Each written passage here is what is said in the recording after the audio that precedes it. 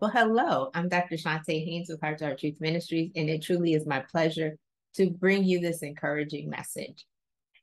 We're in this I'm Building Something series, and it has truly been going through Nehemiah, a blessing. So let's go ahead and bow. Most gracious and heavenly Father, we do thank you for the word. We thank you for your word that encourages our hearts and our minds, that really just, Lord, thank you so much for a word in due season.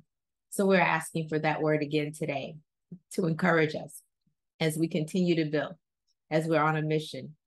Lord, we thank you for strengthening us to complete it. It's in Jesus' name that we do pray and give you thanks. Amen. Well, again, we are in the I'm Building Something series, and this is part 7. And today we're going to be in Nehemiah, the 6th chapter. And let's just go ahead and jump right into the word. The Bible records for us, when Sanballat, Tobiah, Geshem, the Arab, and the rest of the enemies heard that I had built the wall or rebuilt the wall, and that no gap was left in it, though at that time I had not installed the doors and the gates, Sanballat and Geshem sent me a message. Come, let's meet together in the villages of the Ono Valley. But they were planning to harm me. So I sent messengers to them saying, I am doing a great work and cannot come down. Why should the work cease while I leave it and go down to you? 4 times they sent me the same proposal, and I gave them the same reply. Sanballat sent me this same message a 5th time by his aide, who had an open letter in his hand. In it was written, it is reported among the nations, and Geshem agrees, that you and the Jews plan to rebel. This is the reason you are building the wall. According to those reports, you are to become their king, and have even set up the prophets in Jerusalem to proclaim on your behalf, there is a king in Judah. These rumors will be heard by the king. So come, let's confer together. Then I replied to him, there is nothing to these rumors you are spreading. You are inventing them in your own mind. For they were all trying to intimidate us, saying they will become discouraged in the work and it will never be finished. But now, my God, strengthen me. Verse 10, I went into the house of Shemaiah, son of Delaiah, son of Methabel, who was restricted to his house. He said, let us meet at the house of God inside the temple. Let us shut the temple doors, because they are coming to kill you. They are coming to kill you tonight. But I said, should a man like me run away? How can I enter the temple and live? I will not go. I realized that God had not sent him because of the prophecy he spoke against me. Tobiah and Sanballat had hired him. He was hired so that I would be intimidated, do as he suggested, sin, and get a bad reputation in order that they could discredit me. My God, remember Tobiah and Sanballat for what they have done, and also Noadiah, the prophetess, and the other prophets who wanted to intimidate me. Verse 15, the wall was completed in 52 days on the 25th day of the month Elul. When all our enemies heard this, all the surrounding nations were intimidated and lost their confidence, for they realized that this task had been accomplished by our God. During those days, the nobles of Judah sent many letters to Tobiah, and Tobiah's letters came to them. For many in Judah were bound by oath to him, since he was a son-in-law, Shechaniah, son of Era, and his son Jehohanan had married the daughter of Meshullam, son of Berechiah. These nobles kept mentioning Tobiah's good deeds to me, and they reported my words to him, and Tobiah sent letters to intimidate me. Wow. There is something going on. There is absolutely so much going on when you're on a mission. When we're on a mission from God, God sends us an assignment. There's always an enemy that is there to attack. So today, part 7, and you're still building something here in this series. My mission matters. My mission matters. When God has you on assignment, don't let the little things spoil the mission. When God has you on assignment, hear me good. Every pastor, every leader, every teacher, every business owner, when God has you on a mission, don't let the little foxes spoil the vine. You know, sometimes you can go on a trip, and I've heard it told of many preachers who were doing conferences that all of a sudden their door keys to the hotel wouldn't work, and they would be sitting in the lobby, or they'd have to go down 3 or 4 times for the keys to work. Could be a little bit of frustration, but the whole idea is to get you off your game so that you won't be in the spirit. You'll start getting in the flesh. What about a car breaking down on your way, or a flight being delayed, or accommodations being substandard, and you're like, hey, I could just go down the street to another hotel. They don't even have to know I'll come back here late, or a late pickup, anything to get you distracted so that you're not paying attention to the mission. Your focus should be on those that you're going to serve. Your focus should be on meeting their needs. That's what our focus should be on all the time. But sometimes we get caught up in, what is the profit going to be here? What do I need to do there? Who is going to be coming? How can I serve them that are in the area, and not the people who came to receive? We don't necessarily want to look for a title. We don't want to necessarily only be paying attention to those who have some prestige. We want to pay attention to everyone who is in the house. Well, there are some tricks of the trade, if you would, that came up. The book written by Nehemiah identifies some of these tricks that are coming up. But hey, tricks are for kids once we grow up. Once we know and we see what Satan's plans are and what his little job is, you know, he only has so many tools in his bag of tricks. But guess what? We're going to deal with those tricks today, because I want you to be encouraged. The first one was distraction. Sanballat and Tobiah, hey, come, let's talk. We need to have a conference. Meetings, if they're not productive, they're ineffective, they're just a distraction to keep you from getting the work done. We need to get the work done. These fake meetings, this hidden agenda, these ulterior motives that they had were to get him off of his game. Anytime there's small talk, anytime someone calls you on the phone and say, hey, let's go take a break, let's go do some fun, let's go shopping, let's go do this break from work, you're not getting the work done, and the work is still waiting for you when you come back.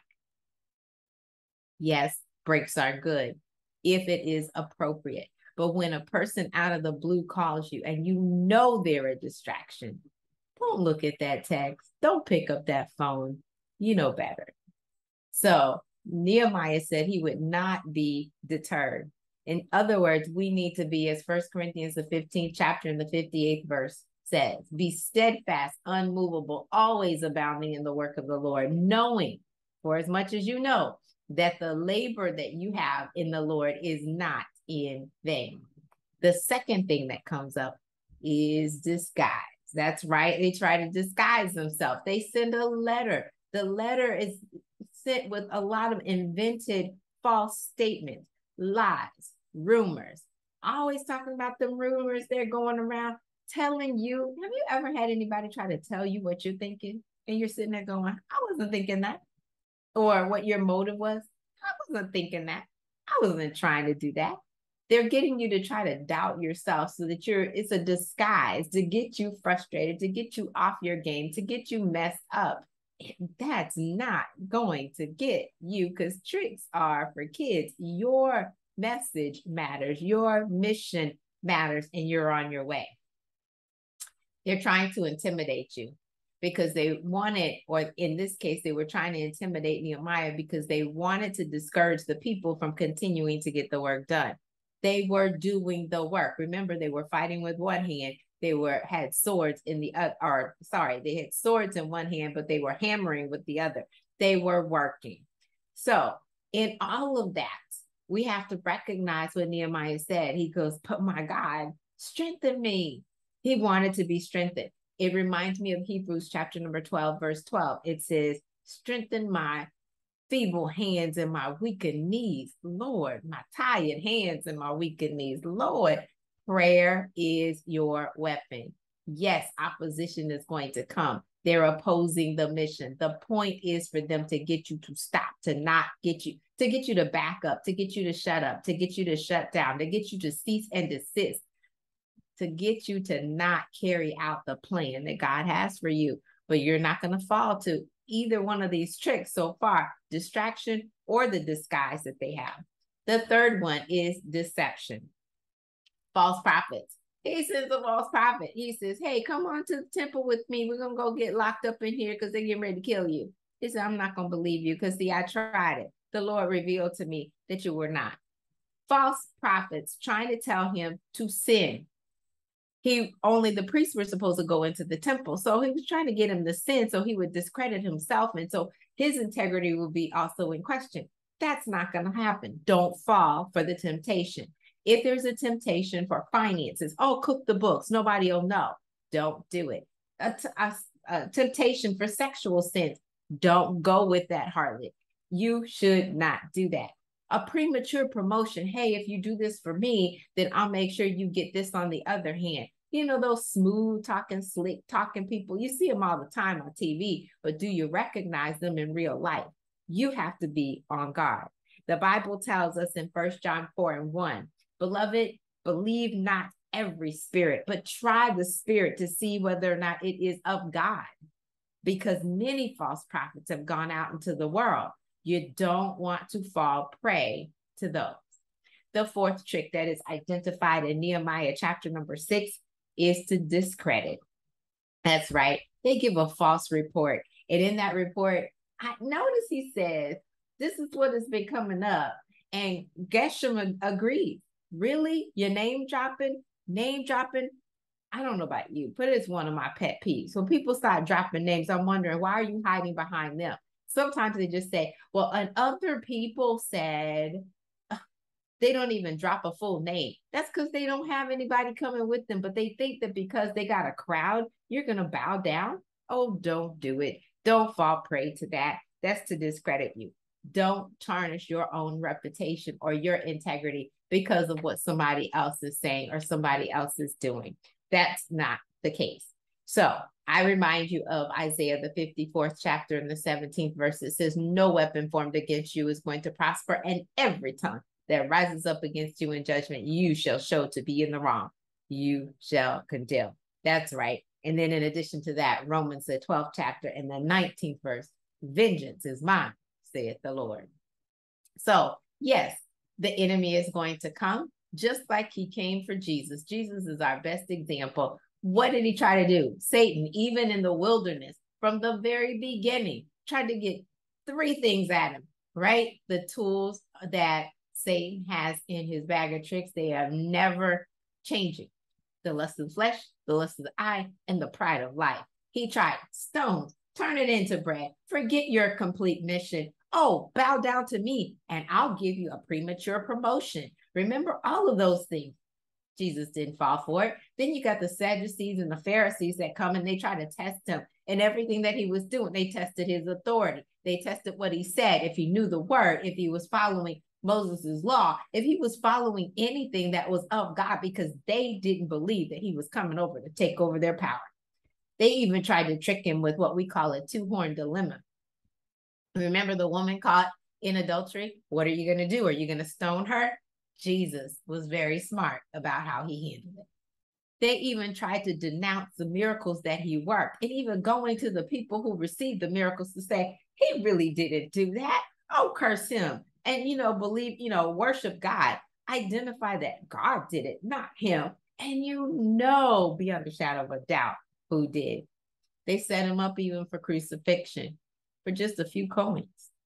So what did Jesus do? He stayed focused on the mission. The mission was for our salvation. The mission was to go to the cross, teach the word, be the express image of God in the flesh so that we would know what God's character was like, that he would bring him close to us, but he ultimately needed us to be reconciled to him. So your mission does matter. And I'm here to encourage you. If you are a pastor, if you are a teacher, if you are a business owner, I'm here to encourage you today. Why? Because opposition is going to come when you have an assignment from God. Keep going. That's what I want you to take away from you today. You have to keep going. You are about to do a great work. You're in the process of doing a great work. So don't sweat the small stuff. Sometimes your mission might seem small to others, but think about this fact. There were babysitters for Billy Graham, for Miles Monroe, for Martin Luther King Jr., even from your favorite pastor or teacher. What if they thought that their mission was small? They played a big part in their lives, and their lives have impacted many. Same thing's going to happen for you. You're on a mission. You've got work to do. Go do that great work and be encouraged to keep going. Don't let someone stop you. Don't let someone kick you back and shut you down or shut you up. No, do it. If God has called you to it, you can do it. And there's so many of us waiting to hear what you have to say because God has placed a word on the inside of you. Stay focused on the mission and swat the mosquitoes. That's right. Don't want to talk to you. Don't need to talk to you. Nope, don't need no meetings today. Nope, not doing it. Gonna keep doing the work. Sword in one hand, hammer in the other. And lastly, I want to leave with you. A simple response can communicate effectively. No is a complete sentence.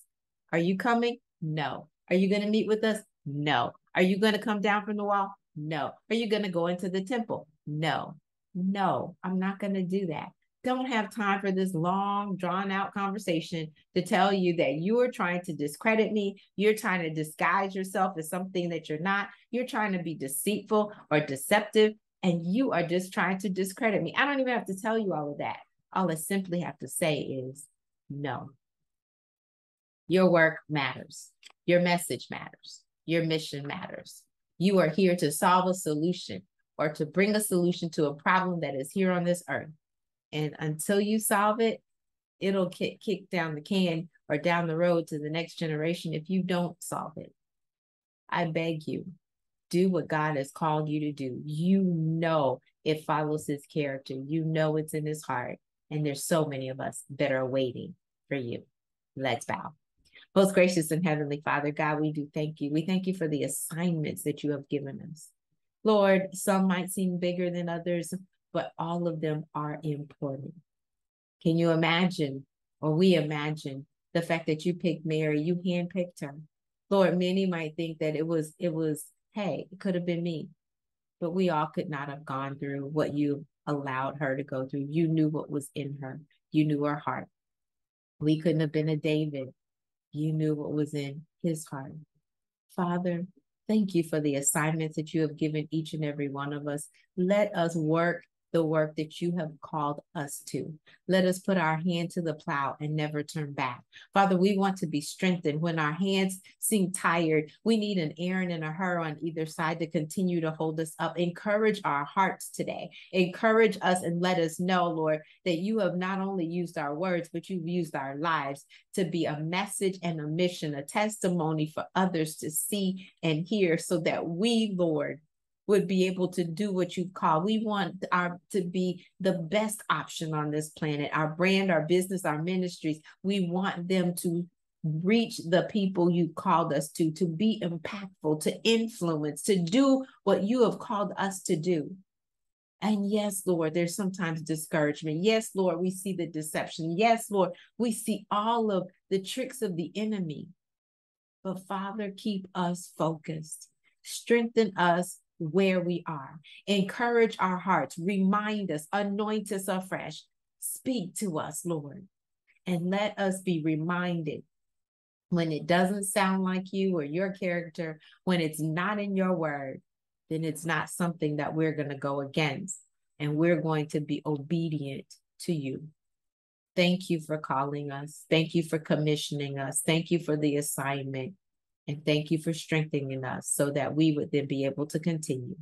It truly is in Jesus' name that we do pray and give you thanks. Amen. Well, God bless you today. God has got some great things for you. And I'm excited about what you're building and why you're building it, because it's a plan to help others. I'm Dr. Chonta Haynes with Heart to Heart Truth Ministries, helping you put feet to your faith so that you can walk victoriously. Have an absolutely fantastic rest of your week.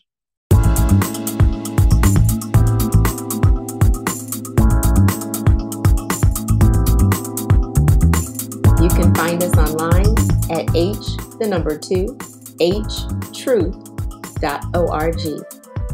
At Heart to Heart Truth Ministries, we're helping believers live an abundant life based on God's Word, standing on His promises, walking out His principles, sharing with God's people, serving as unto the Lord.